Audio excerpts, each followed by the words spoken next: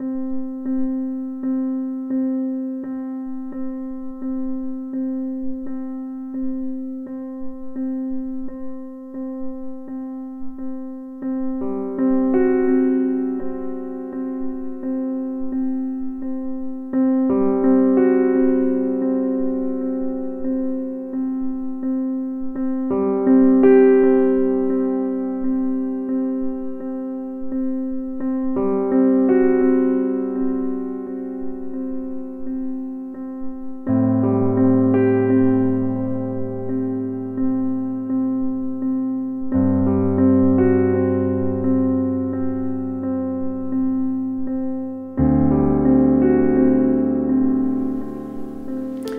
do not believe that I will be serving the interests of my country and all her peoples by suppressing the truth simply because such a truth is unpalatable to certain sections of the population.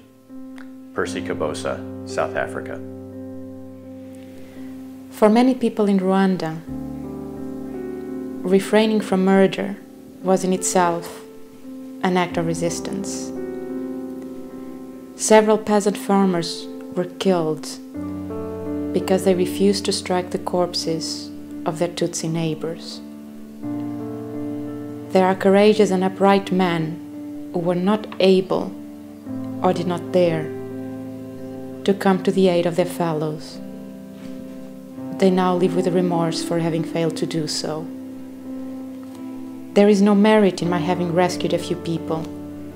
It was in my power to do so. My position gave me a better chance than others. André Sibomana, Rwanda. Born 1954, deceased 1998. There is nothing that sets me apart from the others. I am just one of them. We have fought together. I have learned from others, and they have learned from me. Together we have struggled, and together we will struggle. And together we will continue to improve. I am just part of the global army. Fred Mimbe, Zambia. It seems to me that journalism goes with democracy. The unwavering pursuit of journalism is my moral obligation. Grema Bukar Kura, Niger. If you read these laws and you want to become a journalist, you really should go grind peanuts, because it's better for you. Freedom Neruda, Côte d'Ivoire. Press freedom is like the law. It's the cement that holds together the social and political fabric of democracy. Kenneth Best, Liberia and the Gambia. I came into journalism as a priest coming into a religion.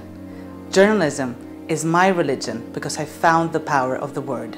Bayes Nawe, Cameroon. I guess they thought, being a woman, that if they put the fear of God into me, that I would soon resign from journalism and go on and do something else. But that did not happen, because the more I guess they targeted me, the more I dug my heels in. Gwen Lister, Namibia. There are two choices, only two. There is racial separation with massive economic sacrifices, or there is economic integration with far-reaching political concessions. Lawrence Gandar, South Africa. I really find it extraordinary that there are these generalized complaints about the media and the press ombudsman system without any specifics ever being brought to the fore. Raymond Lowe, South Africa. It was a great surprise to receive this award, which will boost the morale of my newspaper journalists. It means a great motivation and inspiration to all journalists fighting for press freedom, justice, democracy, human rights, not only in Gambia, but all throughout Africa. Pap Sane, the Gambia. I have received many letters of solidarity on the part of colleagues, and newspapers have published articles.